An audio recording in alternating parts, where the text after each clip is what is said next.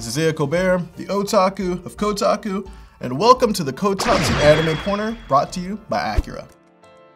This spring anime season is filled with too many series to haphazardly put on without a proper screening from a trusted source. I'll answer the critical question of whether these anime are safe to watch with other people in the room. For this week, we're looking at Hell's Paradise. Studio MAPPA shows are typically all hits and no misses, and Hell's Paradise won't change that trend.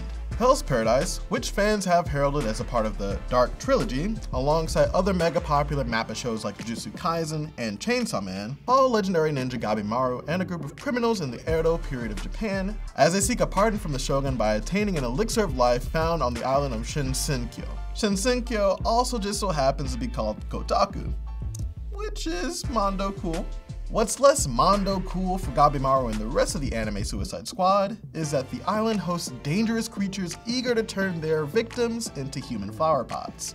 Anime which attempt to portray horror like Netflix and Crunchyroll's Junji Ito anthologies often fail at delivering a worthwhile adaptation. Hell's Paradise is a happy exception to that trend. In typical MAPPA fashion, Hell's Paradise's gory action hits just as hard as its hauntingly quiet moments of introspection between Gabimaru and the perpetually perturbed samurai Saigiri.